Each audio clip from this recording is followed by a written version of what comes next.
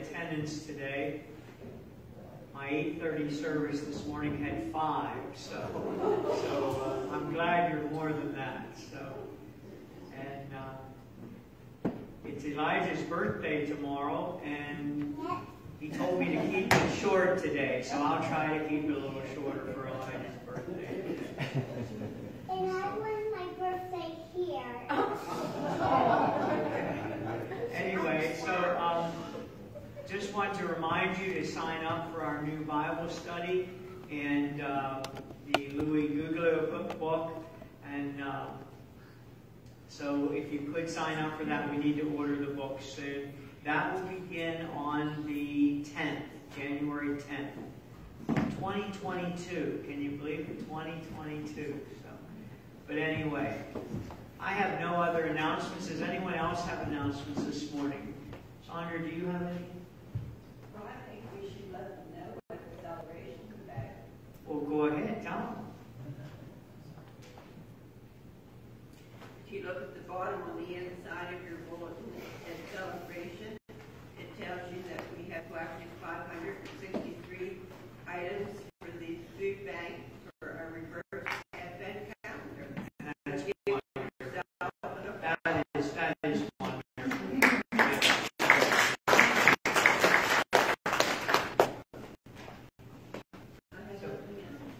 Let us begin with the prelude.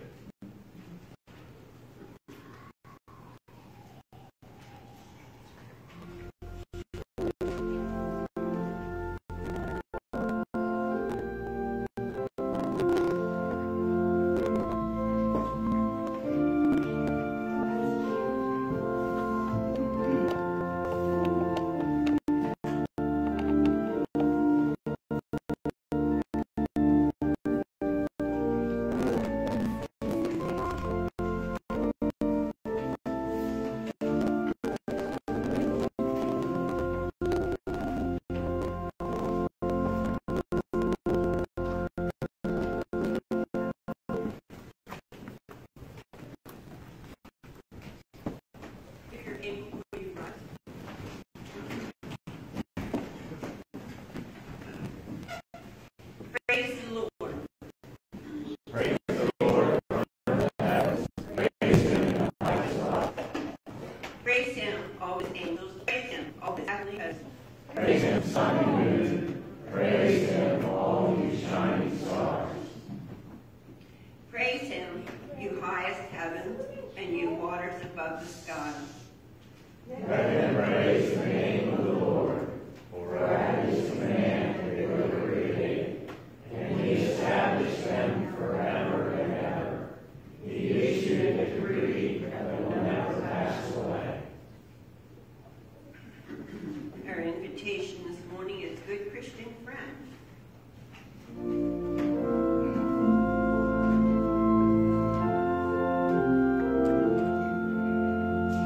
Good Christian friends, rejoice with heart and soul and voice. Give heed to what we say. News, news, Jesus Christ is born today. Oxen ask before Him bow, and He is in the manger now. Christ is born today. Christ is born today. Good Christian friends, rejoice with heart and soul and voice. Now ye hear of endless bliss. News, news, Jesus Christ was born for this. He hath opened heaven's door, and ye are blessed forevermore. Christ was born for this. Christ was born for this.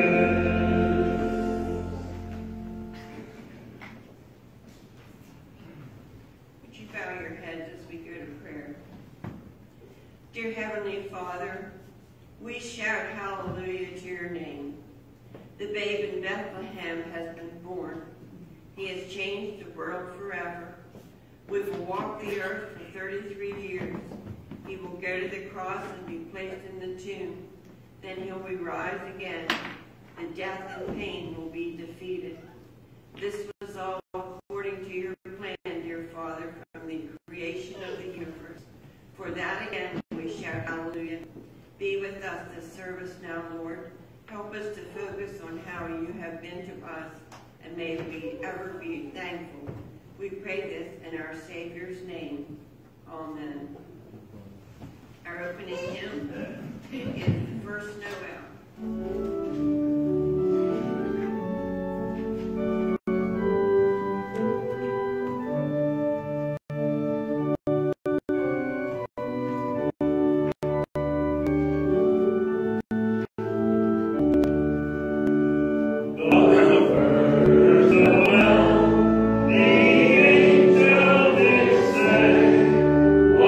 Serve them for shepherds in fields as they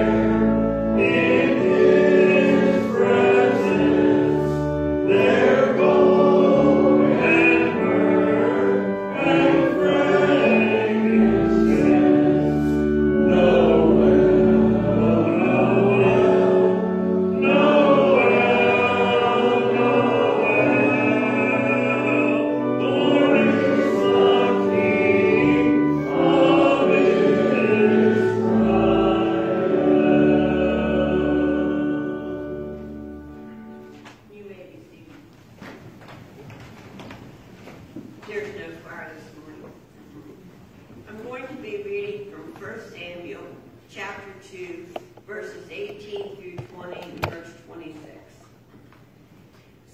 Samuel was ministering before the Lord, a boy wearing a linen ephod. His mother used to make for him a little robe and take it to him each year when she went up with her husband to offer the yearly sacrifice. Then Eli would bless Elkanah and his wife and say, "May the Lord repay you with children by this woman for the gift that she made to the Lord." And then they would return to their home. Now the boy Samuel continued to grow, both in stature and in favor with the Lord and with the people. Our New Testament lesson comes this morning from the chapter Luke, chapter 2, verses 41 through 52. Now every year his parents went to Jerusalem for the festival of the Passover. And when he was 12 years old, they went up as usual for the festival. When the festival was ended and they started to return, the boy Jesus stayed behind in Jerusalem. His parents did not know. Assuming that he was in the group of the travelers, they went a day's journey. Then they started to look for him among their relatives and friends. When they did not find him, they returned to Jerusalem to search for him. After 3 days, they found him in the temple, sitting among the teachers, listening to them and asking them questions. And all who heard him was amazed at his understanding and his answers. When his parents saw him, they were astonished, and his mother said to him, "Child, why have you treated us like this? Look, your father and I have been searching for you in great anxiety." He said to them, "Why were you searching for me? Did you not know that I must be in my Father's house?" But they did not understand what he said to them. He then went down with them and came to Nazareth and was obedient to them.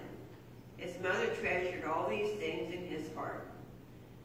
And Jesus increased in wisdom and in years and in divine and human favor. This is the word of God for the people of God. Thanks be to God.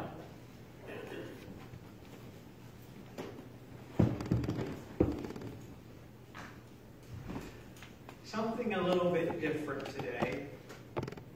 I'm going to read you a story. Why the Chimes Rang. There was once, in a faraway country, where few people have ever traveled, a wonderful church. It stood on a high hill in the midst of a great city. And every Sunday, as well as on sacred days like Christmas, thousands of people climbed the hill to its great archways, looking like lines of ants all moving in the same direction. When you came to the building itself, you found stone columns and dark passages, and a grand entrance leading to the main room of the church. This room was so long that one standing at the doorway could scarcely see to the other end, where the choir stood by the marble altar. In the farthest corner was the organ, and this organ was so loud that sometimes when it played, the people for miles around would close their shutters and prepare for a great thunderstorm. Altogether, no such church as this was ever seen before, especially when it was lighted up for some festival and crowded with people, young and old. But the strangest thing about the whole building was the wonderful chime of the bells. At one corner of the church was a great gray tower with ivy growing up over it as far as one could see. I say as far as one could see because the tower was quite great enough to fit the great church, and it rose so far into the sky that it was only in very fair weather that anyone claimed to be able to see the top.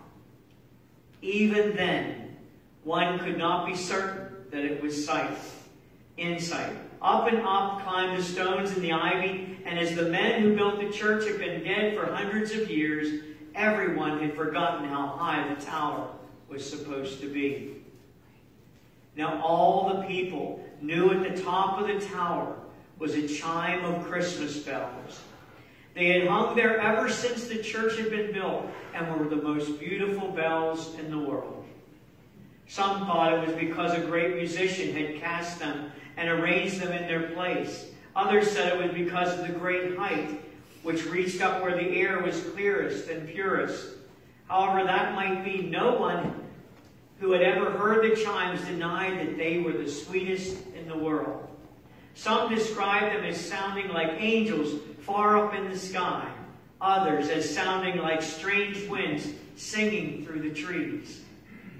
But the fact was that no one had heard them for years and years. There was an old man living not far from the church who said that his mother had spoken of hearing them when she was a little girl, and he was the only one who was sure as much as that. They were Christmas chimes, you see, and were not meant to be played by men or on common days. It was the custom on Christmas Eve for all the people to bring to the church their offerings to the Christ child. And when the greatest and best offering was laid on the altar, there used to come sounding through the music of the choir the Christmas chimes far up in the tower. Some said the wind rang them, others they were so high that the angels could set them swinging. But for many years they had never been heard. It was said that people had been growing less careful of their gifts for the Christ child, and that no offering was brought great enough to deserve the music of the chimes.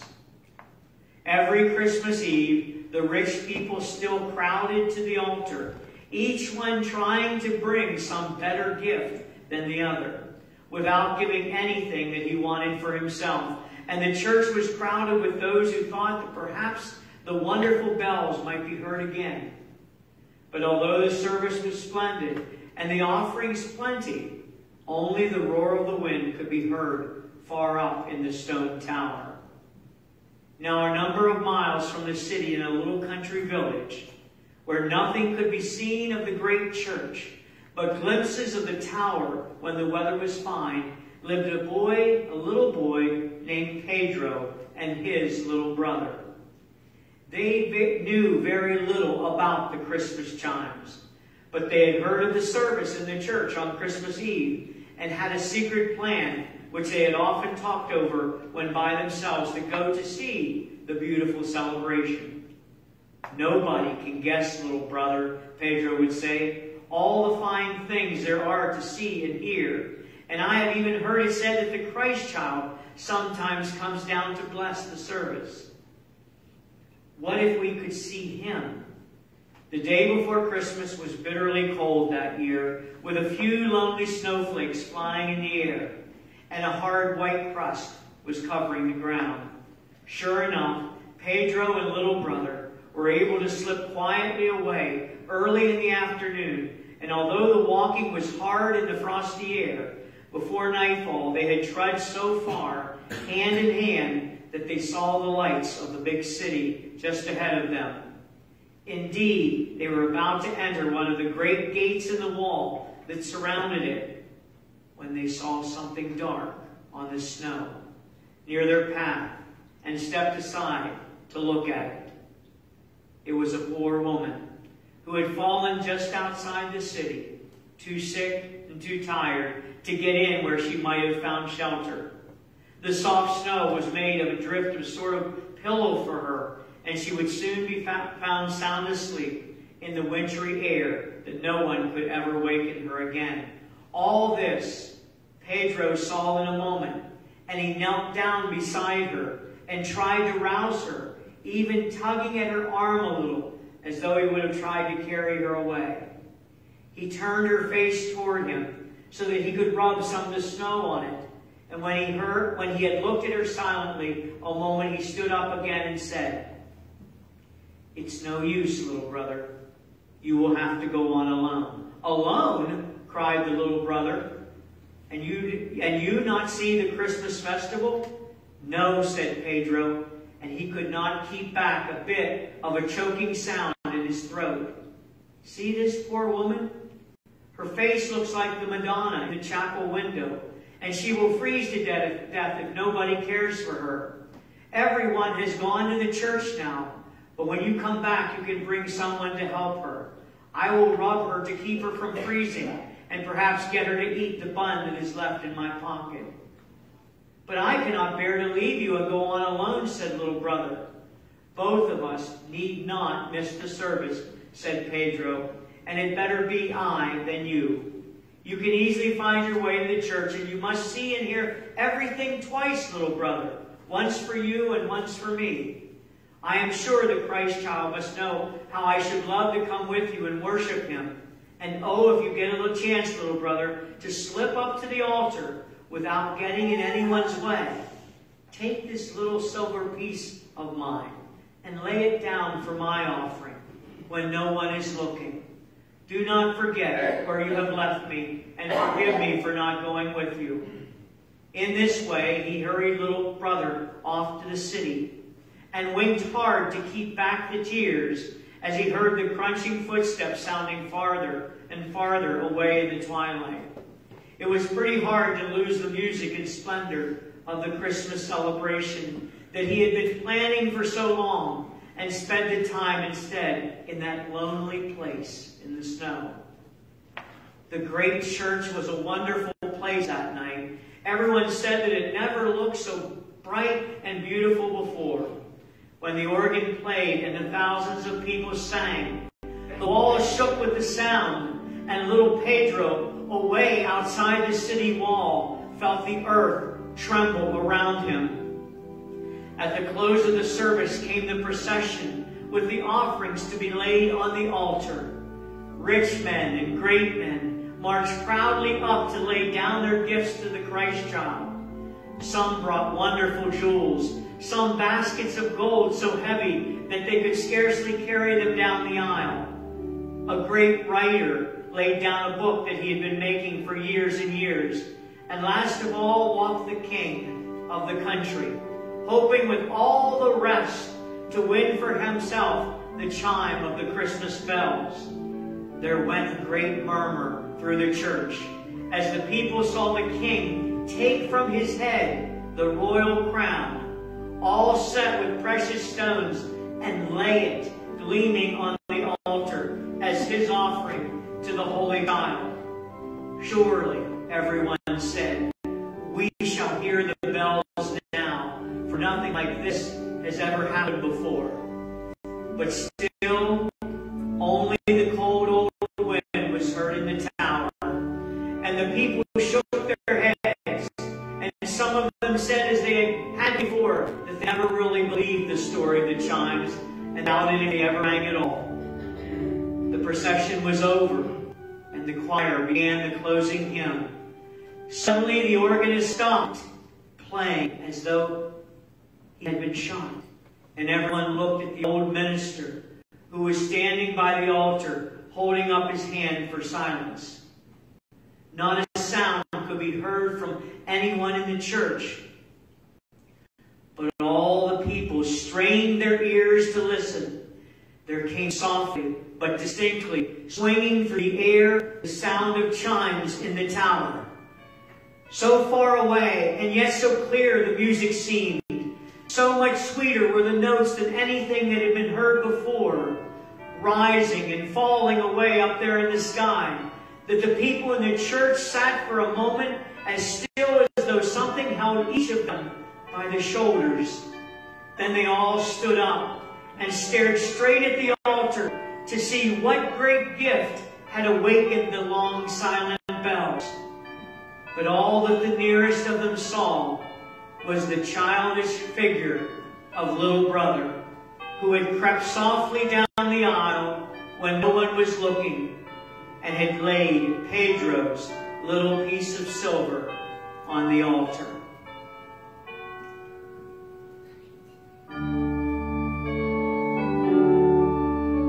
When the song of angels is stilled, when the star in the sky is gone, when the king and princes are home, when the shepherds are back with their flock, the work of Christmas begins.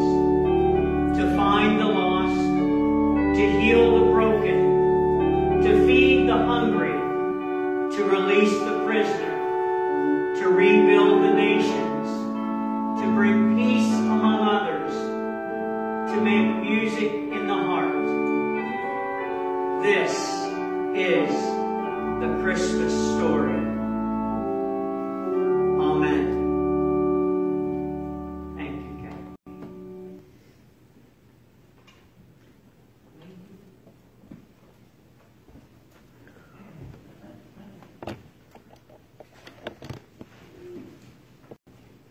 In response, let's stay together and join in. There's a song in here.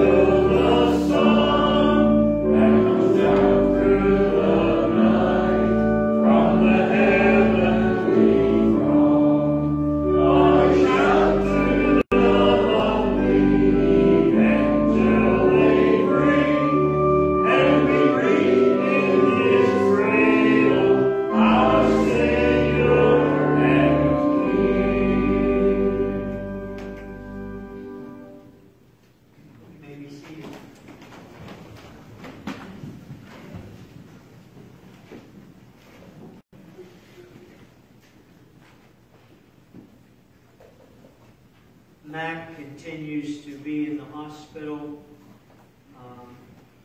I called yesterday to wish him Merry Christmas, and I got his nurse, and she was very nice and said she'd tell him Merry Christmas. And but he is still on very heavy oxygen right now, and of course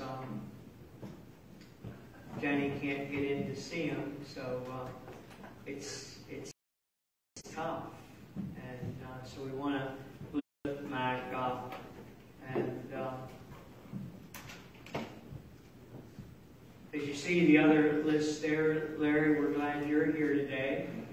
And I'm not going to mention other names. Any report on Chris? No, but I do have something else.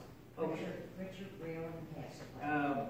I came by his son's house yesterday, and if it's the same Richard Railing I'm thinking of, there's young Rick too. Yeah, I came past Rick's house yesterday. I wondered how his dad was doing. So, okay. When did he pass away? Early yesterday morning. Oh, shoot. Okay. All right. So Richard Railing, I want to remember the Richard Railing family then. Okay. All right. While I'm paused there, are there others to remember this morning? Yeah. Oh, go ahead. Go ahead. Lana Dunn, right. She had passed away unexpectedly and Okay. complications from COVID. Amy is going Monday for surgery. Okay, Amy Piper for surgery. And Ashley Moore is going to have to spend 3 days in Pittsburgh.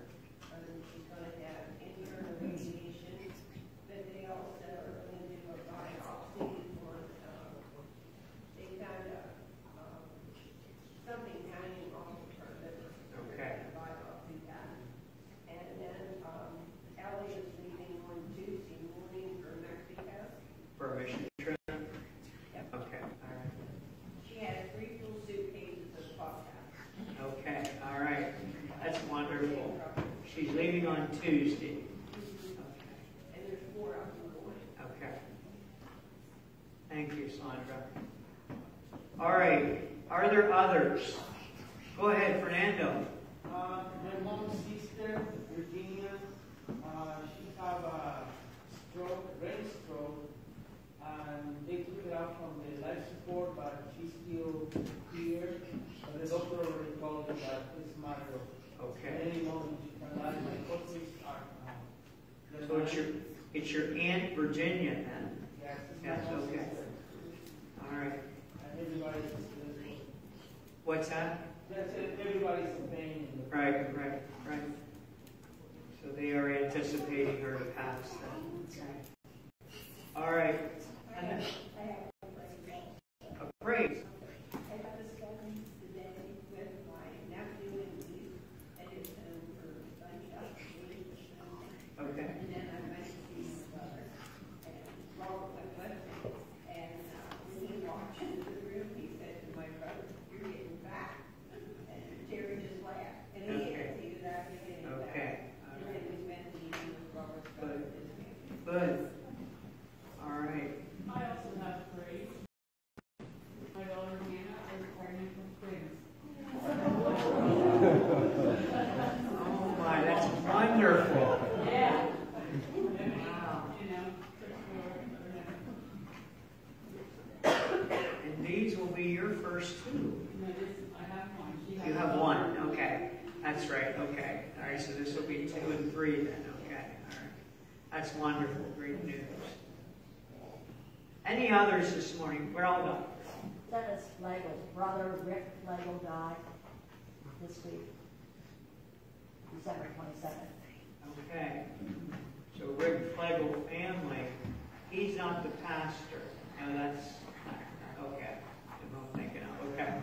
All right. All right. So Rick Flegel family. And he passed away the 22nd then. All right. Any others? The Harold Coit family, he passed away yesterday. Harold Coy family. Coit. Cohex. I'm having a little trouble hearing. Cohex. Oh, yeah, I saw that. I saw Harold, because Joyce told me last evening, she said Kevin Cohick's dad died. And I said, oh, Harold. And yeah, so, all right. Harold Cohick. I don't know if any of you knew him or not. So, anybody else?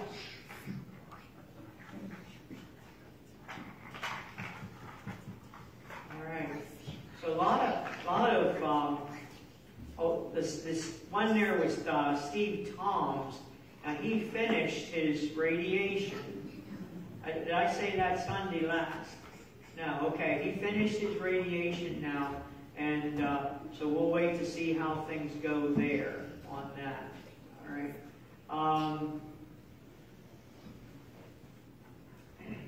Okay, I think we continue to lift up the tornado victims. Again, on January 9th, we're going to have our special offering for the tornado victims in the Midwest there, and see what we can give to for that.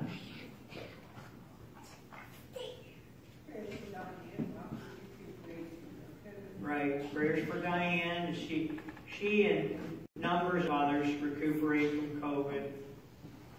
Okay. All right. Any more? Let's pray. What's that, Kina? Dina's their father-in-law.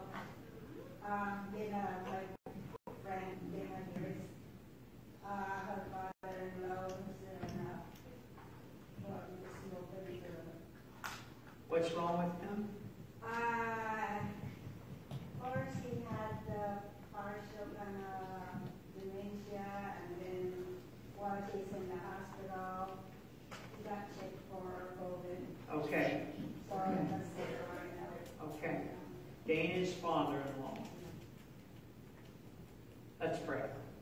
Dear Heavenly Father, we do thank you for this new morning and this beautiful day. Father, as we end this year and as we enter the next, again, we pray for our world, we pray for our country, that our nation's hearts might turn toward you this coming year. Lord, we pray for each person that we mentioned today, people's families, individuals. We give praise for the joys of being with others during Christmas Day. And we give praise for new birth and new life. We pray that this year as well, that you would restore unto us the joy of our salvation. Lord, each person on this list needs you in some way, whether for healing, whether for spiritual guidance, whether for a blessing on a trip, whether for presence in the transition for their family of someone who has passed. We lift these up to you this day, knowing that you are a God that cares. For you sent your Son into the world for all about caring. So bless these individuals, Lord. Help them. And make us a new people for you this coming year. We pray all of this in your Son's name, the babe of Bethlehem, who taught us to pray this way: Our Father, who art in heaven, hallowed be thy name. Thy kingdom come, thy will be done, on earth as it is in heaven. Give us this day our daily bread, and forgive us our trespasses, as we forgive those who trespass against us. And lead us not into temptation, but deliver us from evil. For thine is the kingdom, and the power, and the glory forever. Amen. Let us bring now our tithes and offerings to the Lord.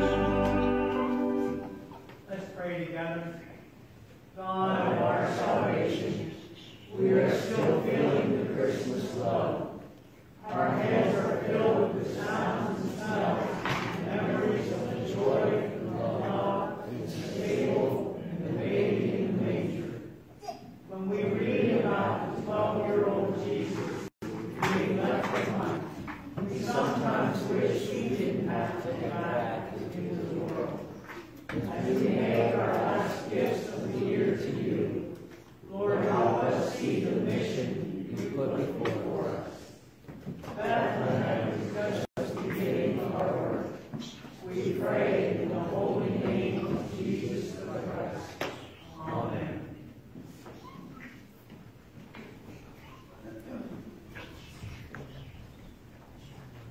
In concluding, let's join in Go Tell It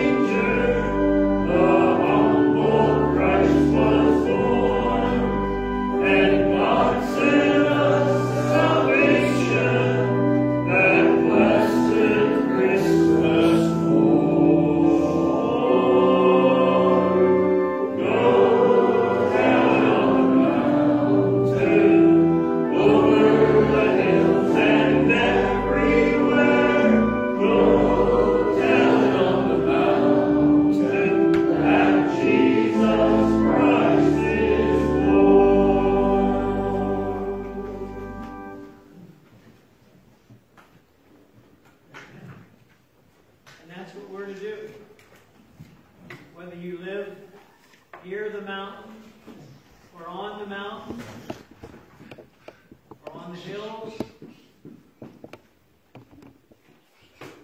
Most of us live in the valley. Go tell it that Jesus Christ is born. May the Lord bless you and keep you. May the Lord make his face to shine upon you and be gracious unto you. May the Lord lift up the light of his countenance upon you and give you peace today and all this coming year. In Christ's name, amen.